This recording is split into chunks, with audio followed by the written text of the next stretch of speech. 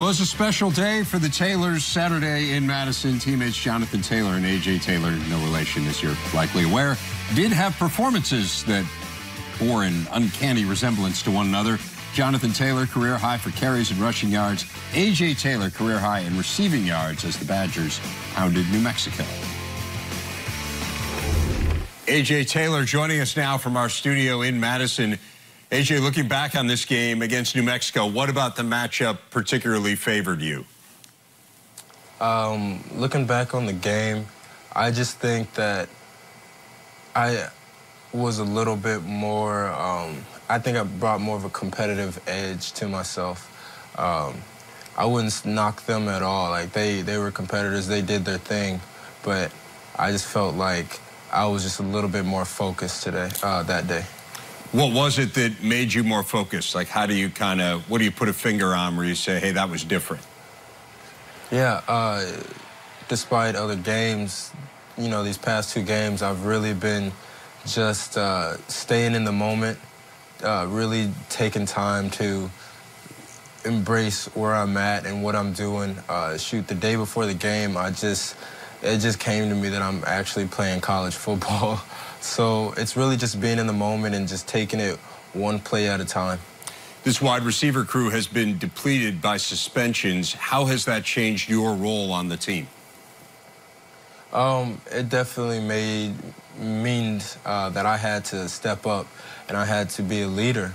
I had always been a leader, but it was more by example. So now it's more, I have to be a vocal leader, also lead by example, and just, you know, show the young guys, you know, the way to go. Good start to the year here through the first two games for Alex Hornibrook. Where have you seen the most growth in his game?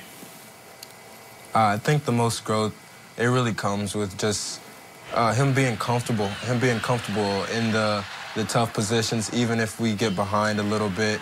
Him just still having the poise and the readiness to keep playing, and even if we get behind the sticks, to just keep going forward and moving the ball and just help the team play well together.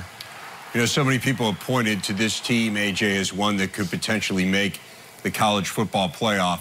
From an offensive point of view, what do you think your team needs to do to get to that point? From an offensive point of view, we definitely need to be able to come together more as a team.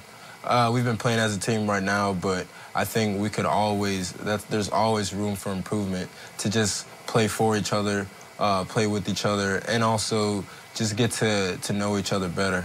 I think that really helps, you know, a team become successful. We talked about a record-setting day for you on Saturday, a record-setting day for Jonathan Taylor as well. When you look at his game and just how dominant he can be, what stands out the most to you as a teammate? As a teammate, it just makes you want to play hard for him. When we see JT igniting the offense like that, it just makes, I mean, me personally, it makes me want to just keep, you know, blocking and keep just going hard for him to just see how far he can go. At the same time, for the team, I think it also ignites the team as well. It makes us want to play even harder too, even when we see him doing great things. If there were any questions coming into this season about this team, they were about the defense. You go up against that group every day in practice. What have you seen from them so far this year?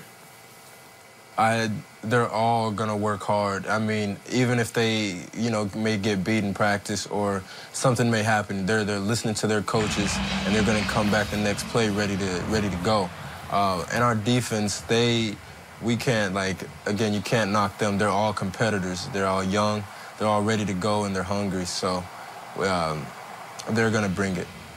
A.J., I noticed your major is personal finance. What is the best piece of investment advice that you can give to our viewers?